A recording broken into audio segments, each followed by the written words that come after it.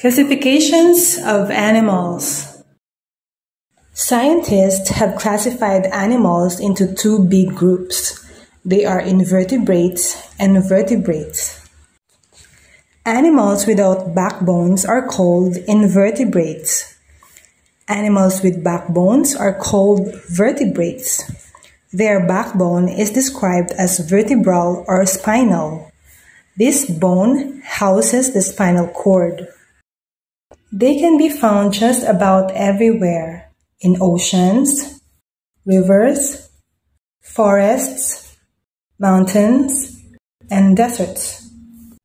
The 5 classes of vertebrates. There are 5 groups of vertebrates: the fish, the amphibians, the reptiles, birds or fowl, and the mammals. The fish are the simplest of the vertebrates, while the mammals are the most complex. Fish. They are the largest group of vertebrates. They come in many sizes and shapes. The body parts of fish are suited for life in water. The bodies of most fish are covered with scales.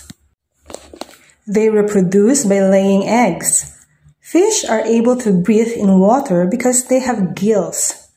Gills enable the fish to take in oxygen from water, which is important for their survival. Fish are cold-blooded animals. This means that their body temperature adapts to the temperature of their habitat. Amphibians. Amphibians can live on land and in water. As they grow, their gills disappear and replaced by lungs. They take in oxygen in 2 ways, either through the lungs or through the skin. Amphibians are cold-blooded animals. Frogs, toads, and salamanders are the most common amphibians. Amphibians have different body covering or skin. Frogs have smooth and moist skin. Toads have bumpy and dry skin. Salamanders have thin and moist skin. These amphibians live in creeks, ponds, and streams. Reptiles. There are 4 kinds of reptiles. They are the crocodiles and alligators, turtles and tortoises, lizards, and snakes. The body of a reptile is covered with scales and hard bony plates. Its skin is dry and cool. Like fish and amphibians, reptiles are cold-blooded animals. All reptiles have lungs. Many of them live on land, while some live in water. Reptiles can move at various speeds. They lay their eggs on land. They live in hot, dry deserts and in warm, wet tropical rainforests. Birds or fowl. Birds are warm-blooded animals. Their body temperature does not change in any kind of weather. Their bodies are covered with feathers, which keep them warm.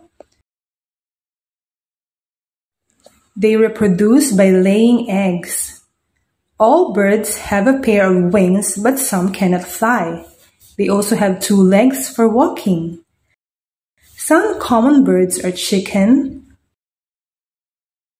ostrich, duck, and pigeon. Mammals. Mammals are the most highly developed among the groups of vertebrates. Their bodies are covered with hair or fur. They have mammary glands that secrete milk, which they use to feed their young. They are warm-blooded animals. Mammals may be grouped into 3 groups according to the way in which individuals develop the fertilized eggs. 1. Placentals. They are mammals wherein the embryo receives nutrients and oxygen from the mother's body through an organ called placenta. Examples are dogs, cats, and elephants. 2. Marsupials. They have pouches where their young complete their development. Examples are kangaroo and koala. 3. Monotremes. They are egg-laying mammals. Examples are duck-billed platypus and short-billed echidna. What are invertebrates? Invertebrates are animals without backbones. You may have seen many animals without backbones. Most of these animals can take care of themselves as soon as they are hatched from eggs.